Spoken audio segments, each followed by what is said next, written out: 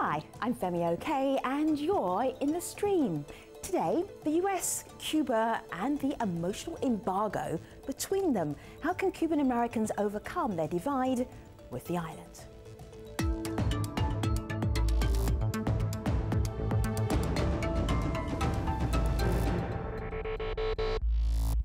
So no prizes for guessing what Cuban-Americans and Cubans and even Americans are going to be talking about over the next couple of days. We've got a little jump on that conversation via Malika Valal. What do you have on your laptop? Lots of conversation, but this is a comment from a Cuban-American member of our community who is putting something out there that he wants us all to consider as we head into this conversation. So have a listen. As important as it is and as great as it is that Cuba and United States relations are opening up, I think we always need to consider the betterment of the life of the Cuban people, and as long as their life is not getting better and progressing, who is this really helping? Who is this helping? We'll get our guests' answers on that in today's show. We want your help. You can tweet us with hashtag AJStream, but remember, the show is only as strong as you, the community. So pitch us your ideas, share your thoughts, and you too could be in the stream. Hi, I'm Oscar Guardiola. I'm a Latin American writer, and I am in the stream. The American flag will fly over the US Embassy in Havana this week for the first time in half a century, easing a standoff that once brought the world to the edge of nuclear war. Relations may be normalizing, but the US still has an embargo on the island. Feelings are raw on both sides of the Florida Strait. That's the stretch of water dividing families separated by Fidel Castro's communist revolution against what he calls US imperialism. Many Cubans in the United States and on the island say they're all part of the same family, but understanding each other and getting along may be the hardest challenge ahead. With us to talk about this, we have Ana Rosa Quintana. She's an analyst with the policy group, the Heritage Foundation. DJ EFN is a music producer and filmmaker of the documentary series Coming Home. And in Dallas, Texas, Ralph de la Cruz is a Cuban-born writer and retired journalist. So welcome, everybody. Allah, it's great to have you here. Let me show you this beautiful black and white picture here on my laptop. Ralph, can you see it? What's going on here? This is Ralph here, and we're in Cuba. Yes, what a beautiful little boy. Second from the left. Yes, here we have Ralph. Like just about to pee his pants. Oh, thanks for sharing that. What's going on there, Ralph? Do you even remember? I mean, you left Cuba when you were 4. What do you even remember of living there? I remember the things a 4-year-old would. I remember our house. I remember the neighbors, the neighborhood.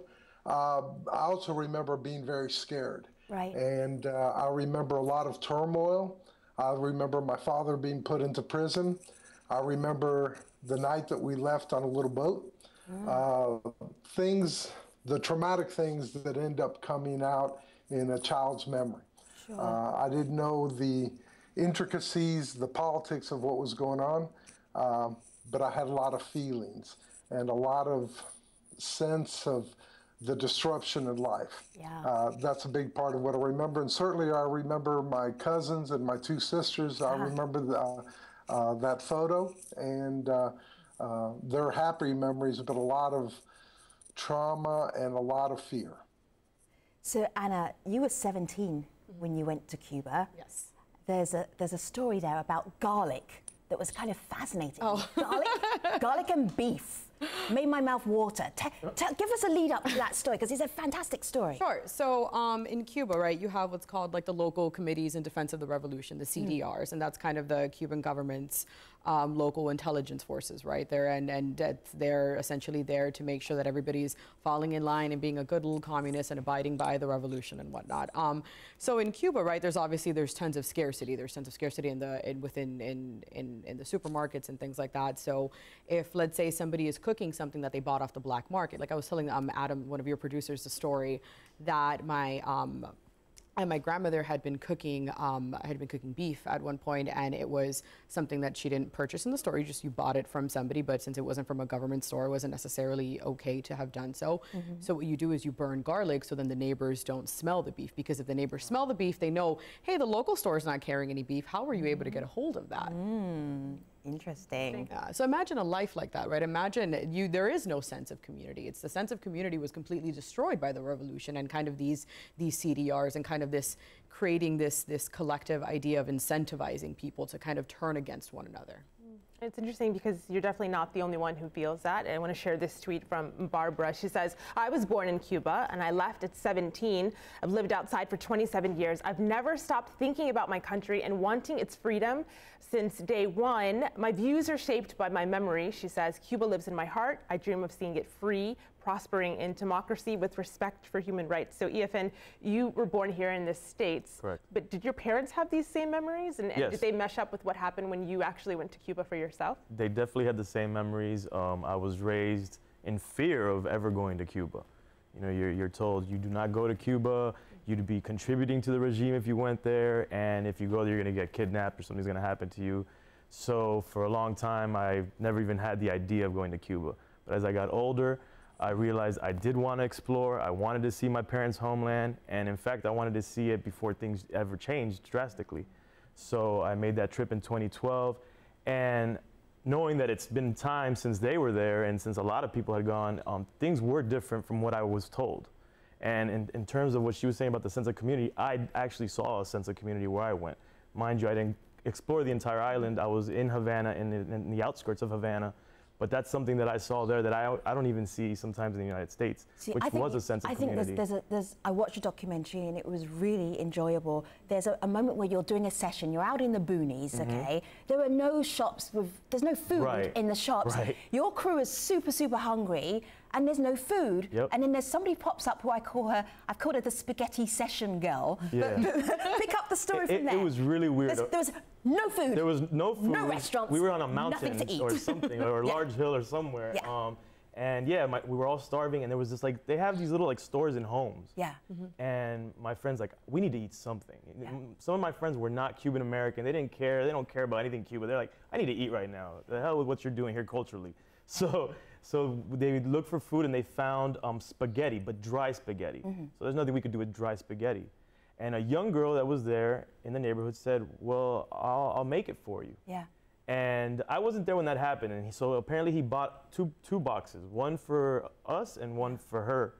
And then he told me, he's like, oh yeah, I'm waiting. This girl said she's gonna make it. And I laughed at him. I said, you just got jacked for your money or for your dry noodles. Like, what's wrong with you? Right. And sure enough, this young girl comes out of a shantytown area, and she calls us in, and we go in, and she had plates set up, the spaghetti there, and they welcomed us. And it was heartbreaking because they had nothing. This was they were literally living in tin. You know, it was really crazy. See, we've got two food stories here. That was kind of accidental. So we've got the beef and the burning the garlic. We've got the spaghetti girl with the pasta. Yeah. These are opposite stories about the sense of community. You're saying your grandma was hiding the fact that she had got beef. You're saying that this stranger came up and cooked for you. Right. What's going on here? Well, I think it's the only common thing here is that it's about food. So I think we shouldn't confuse that. Yeah. And what I meant about the lack of community is you cannot have community if you don't have trust. I completely agree that the Cuban community is we're friendly, right? We naturally get along, which is why you and I, when we met, we just started talking because there's so many things that we have in common.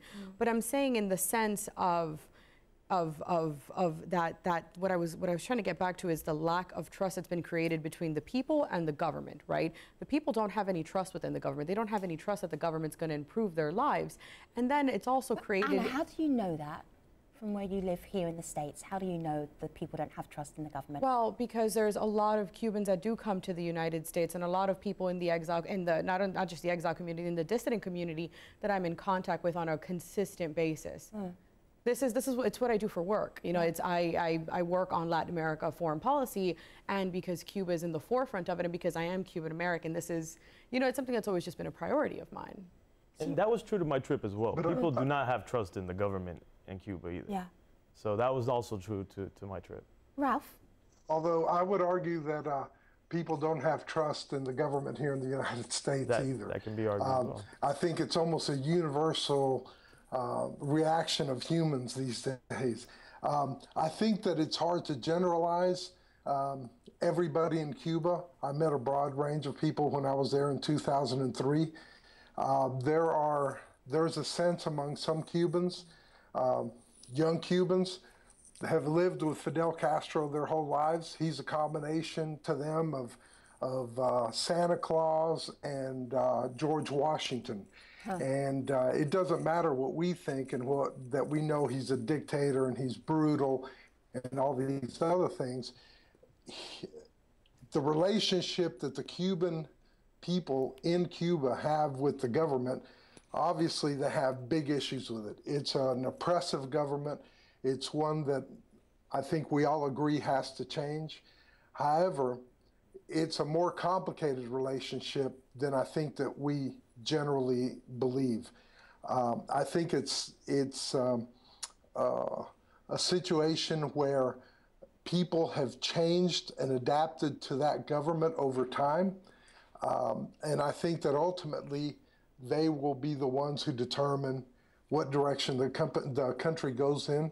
But I think that we really have to, the establishment, the greater normalization of relations will allow that to happen. I think change ends up happening on a one-to-one basis, on an interpersonal relationship. The more that we, those of us who are here in the United States who are of Cuban heritage, communicate with the people there, just like as you have, Anna, and EFN, the more we will be able to make those connections and help create the real change that will ultimately change the government. We're in a time of transition. Ralph, it's interesting though that you mentioned that complicated relationship, and so we're hearing from Cuban-Americans on the complicated relationship that Cubans have with their government. I want to give you also another view, also from a Cuban-American, and it's interesting, it raises something that I thought was kind of interesting.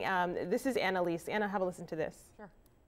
I think the biggest misperception Cubans inside the island have about Cuban-Americans and the exile community is based upon lies that the regime has said throughout the years. That Cuban-Americans are backwards, they're full of hate, they cannot let go, they cannot go through modern times, and also that they just want to go back to the country to take back the properties that were taken, to leave people out of their homes, and which is all a lie. So all of our guests were nodding their heads there at that video comment, but I'm wondering, you know, this is her view of what Cubans think of Cuban-Americans. Do you think that the same could be said for Cubans talking about Cuban-Americans, that their mindsets are shaped by the political reality where they live, where you live? Absolutely. I'm sorry to interrupt, but absolutely, I couldn't agree more. EFN, you were talking about your parents, their view of what was going to happen to you. I had the same situation. When I went to Cuba and it was to go do some work, my parents were, don't go, you'll never come back. They're not going to let you out.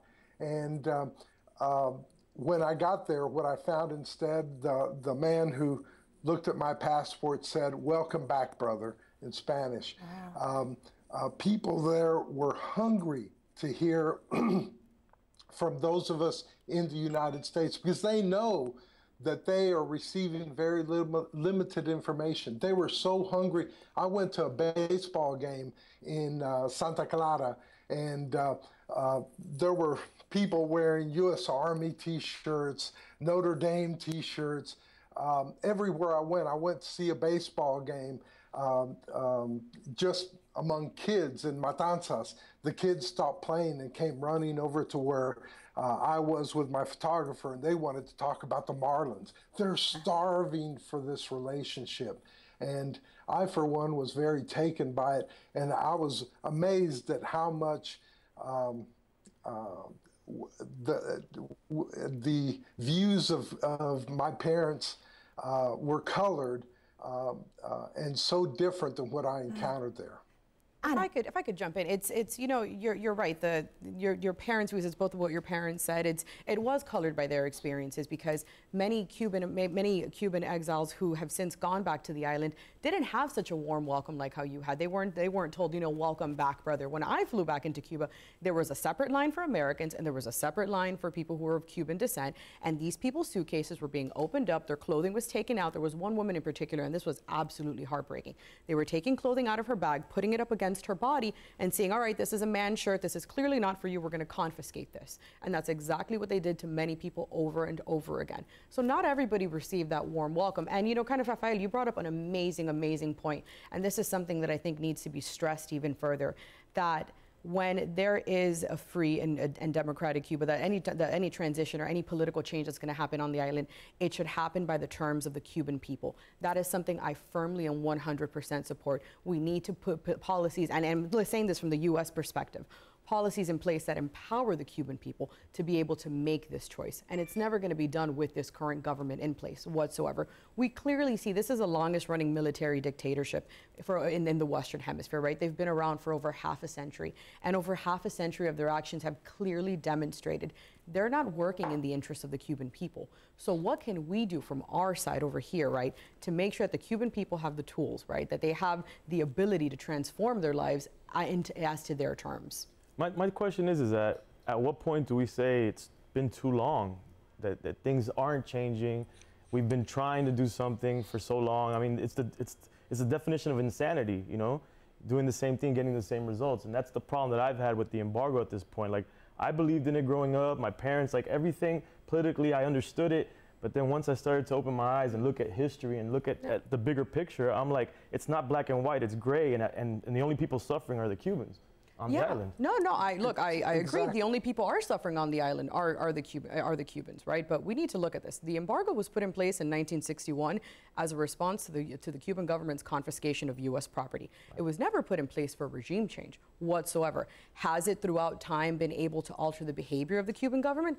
At times. Has it resulted in regime change? Obviously not. You can't argue the embargo has resulted in regime change. The Cuban government is still in power. My question to you is, though, should we give up the last tool of leverage that we have? One. Two, there's 190 countries that have open and warm relations with the Cuban government. So we clearly have 190 examples of engagement and commercial exchanges as a failed strategy. Are those two questions for EFN? Well, actually, as to my both Cuban colleagues. Right. Well, right there, Anna, you said that it wasn't instituted for regime change, and yet now you're saying that it is. That it's the last tool of leverage we have for that. I never said for regime change, but I said it's the last tool of leverage for at least affecting behavior, for affecting the Cuban government's behavior, right? And that is something that I think we should never apologize for. In any way that we want to have an effect on a government's behavior that denies its people the most basic human rights,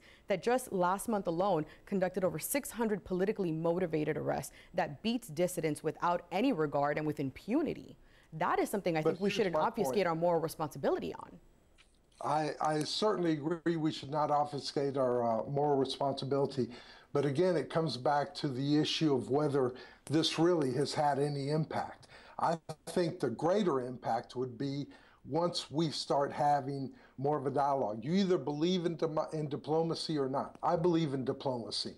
So we have not had a diplomatic solution to the Cuban problem for 54 years, 8 months. We haven't had that policy. We are about to finally have a policy of diplomacy, and I think that's the only way you really create change.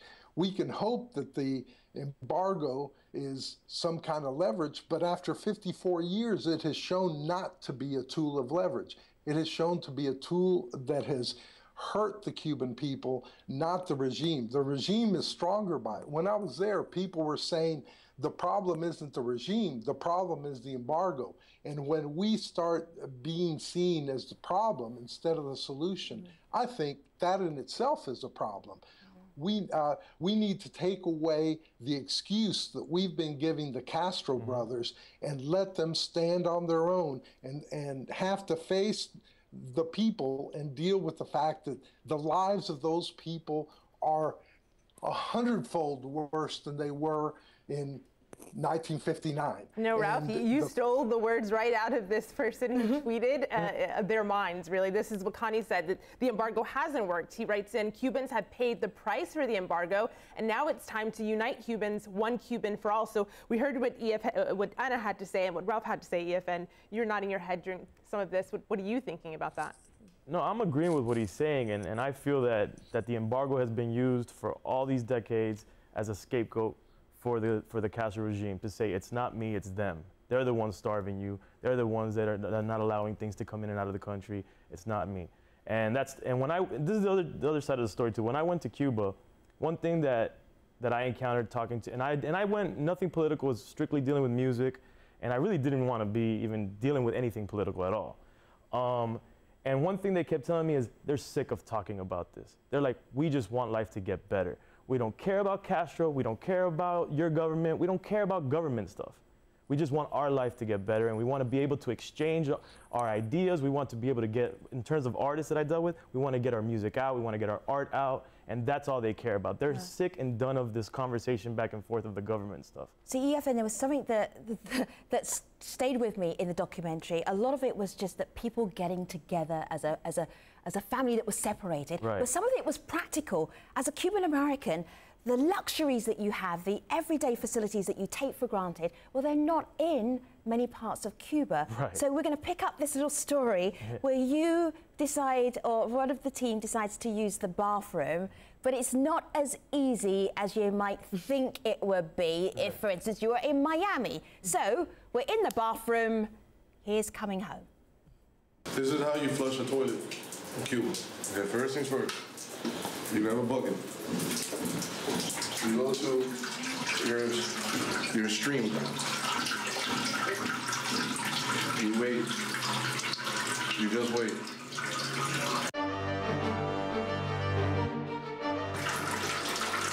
One second.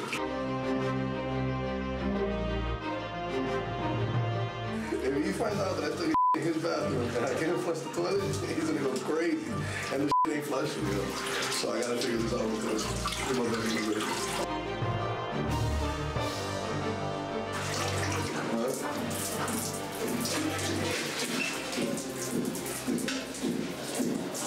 Wasn't enough water. See, I feel whatever happens with the embargo, the travel restrictions are loosening up. More Cuban-Americans will be able to go to Cuba. But Ralph, are they ready for that? Are they ready for slow internet and slow plumbing?